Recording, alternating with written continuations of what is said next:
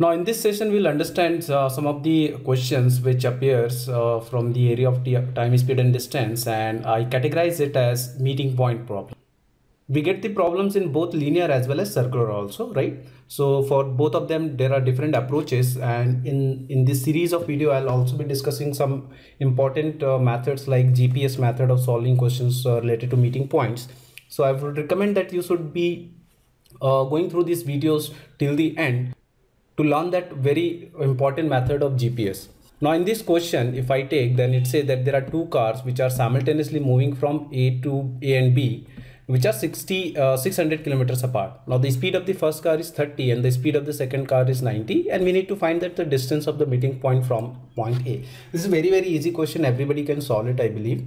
The only thing which we have to remember when there is question related to meeting points, that when we know that the speed is distance upon time, right? So whenever the distance is constant, the speed is inversely proportional to time, and whenever the time is constant, then speed is directly proportional to time. So these are the only two logics, apart from relative speed obviously, will be using to solve these kind of questions, and definitely a new methods of tackling some difficult questions. So this question is pretty easy. Here we can see that we can take two approaches. One is relative speed. So if the point is say A and B, and the person starting from A has a speed of 30 and the person starting from B has a speed of 90, and the distance is 600, then the time taken would be 600 divided by their relative speed. Since they are moving in the opposite direction, the relative speed will be 120, so it will give me 5 hours, right?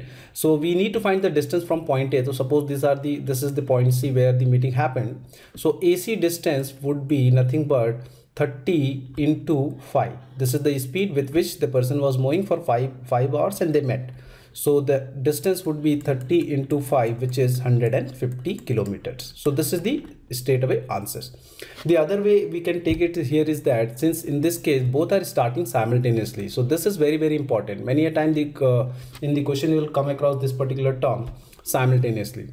So when both the people are start simultaneously and when they meet, one thing is sure, that irrespective what their speed and distance travel, the time is always constant, or constant in the sense the time taken by both of them will be same, right?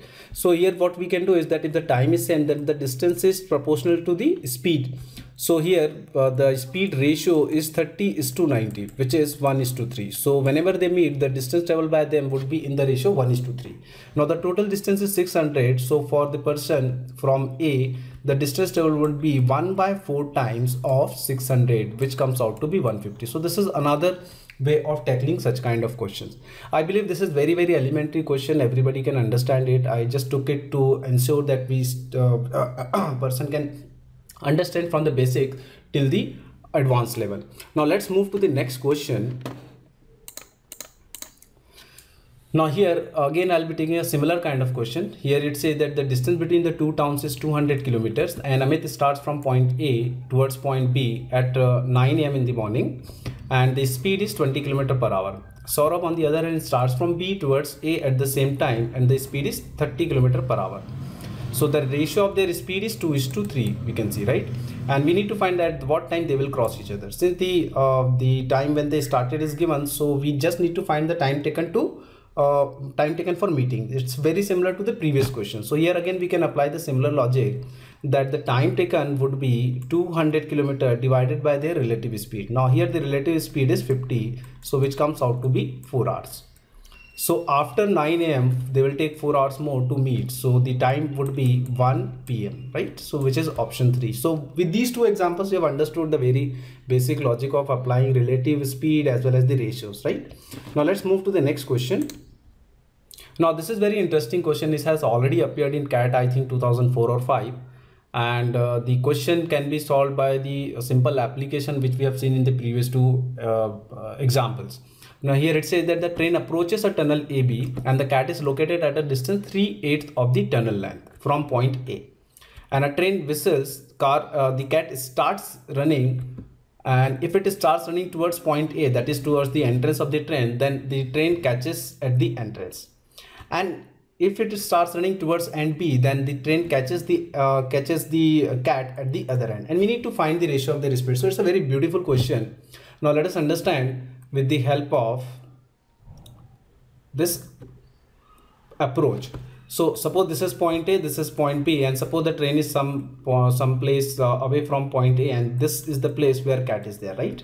So here is the point of cat, point C, suppose, where cat is staying, and the distance is 3/8 of the total tunnel. So let me assume that this distance AC is 3A and CB is 5A, right? Now the time taken by the train, or I would say that the distance, let us take the distance from the entrance. This is entrance and this is the exit point.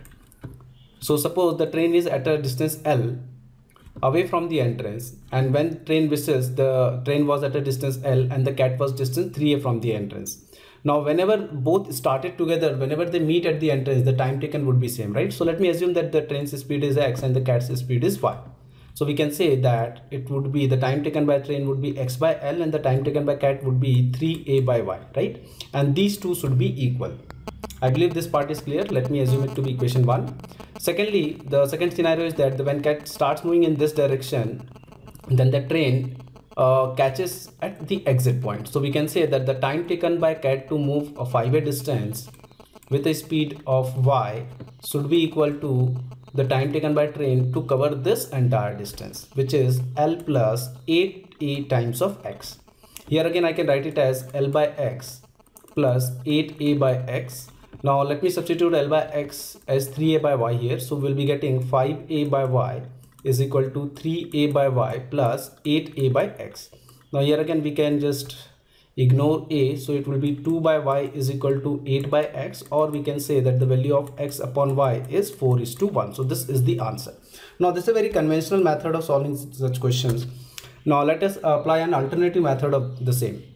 Now here we what we can do is that, suppose this was the point A, this was the point B, and say this is the entrance and this is the exit, and this is the place where the train was there and this is the place where cat was there. Suppose the distance is 3A and 8A. Now the point here is that the time taken for cat to move a distance of 3A is equal to time taken by train to move at the entrance, or I can say that whenever cat moves a distance 3A, the train is at the entrance position, right? So what we can do is that if the cat is moving in this direction, so this entire distance is 5A because the complete distance is 8A. So suppose the cat was moving in towards the exit and it had traveled say 3A distance, so the balance is 2A. The moment cat is at point D, which is 3A distance away from its initial position, I can say that the train would have reached at the entrance. So the new position of train is T dash, right? Now the time taken for cat to move the balance distance, that is 2A, is equal to the time taken by the train to move the entire tunnel distance, that is 8A. Now when time is constant, then I can say that the speed is directly proportional to the distance, right? So we assumed that the X is the speed of train and Y is the speed of cat. Then we can say that X upon Y must be equal to their distance covered in that same time. So the train covered 8A distance, at the same time cat travels 2A distance. So straight away we can say that the ratio is 4:1. I hope this particular logic is also clear and you can appreciate this method compared to the previous method. This is also correct, but it will require a lot of time also, and this method definitely gives you an answer within 30 seconds. I hope you have understood this question. If not, then definitely I'll recommend pause it, go back, again revise it, because these two difference of the approaches need to be understood clearly. Correct? Now let's move to the next thing. Now let's take this question. This is purely a meeting point kind of question, which is the objective of this session. And it says that the Rakesh and Nishan, they start simultaneously again. So definitely whenever they meet, the time taken would be same. So the speed will be directly proportional to their distance travel, right? Now from the opposite end, A and B respectively. So let me just draw the scenario. So this is say point A where Rakesh is there, and this is point B where Nishant is there. And they meet at 4 p.m. in the evening. They started at 4 p.m. from their respective ends, and they meet somewhere between A and B. So suppose this is the distance, or this is the point C where they meet. And after meeting, they took 4 hours and 9 hours respectively to reach the other end. That means after meeting, A took 4 hours to cover the distance CB, and after meeting, Rakesh took 4 hours to cover the distance CB, and after meeting, Nishant took 9 hours to cover the distance CA. That's what this particular statement means, right? So this is not the total time taken by them to cover the entire distance, but time taken after meeting. Now we need to find the time of their meeting and the ratio of their speed. So this is a very specific kind of question. We have a shortcut formula, direct formula, wherein we apply. I'll derive it here so that you remember it. Now let me assume that the speed of the person starting from A is X and the speed of person starting from B is say Y, right? And whenever they meet, the time taken would be same. So let me assume that the AC is the distance which was traveled by Rakesh with a speed X, and he took say Tm times. This is the time taken for meeting, or the time taken by Rakesh to travel distance AC. Similarly, BC distance is traveled by Nishant at a speed Y, and he too will take Tm time, right? Because both are starting simultaneously, correct? So whenever they meet, the time taken would be same. Now after meeting, say CB is the distance which will be traveled by Rakesh at a speed X, and suppose he took TA times to reach at point B, and after meeting, CA is the distance to be traveled by Nishant with speed Y, and he will take TB time. Fine. And this T and TB in this particular question is 4 and 9. So at the end, when we derive the relation, we'll substitute these values, right? So if I draw the scenario here, so let me take this. This is the time taken by Rakesh to travel the distance AC. This is the time taken by Brijesh to Nishant to travel the distance BC, right?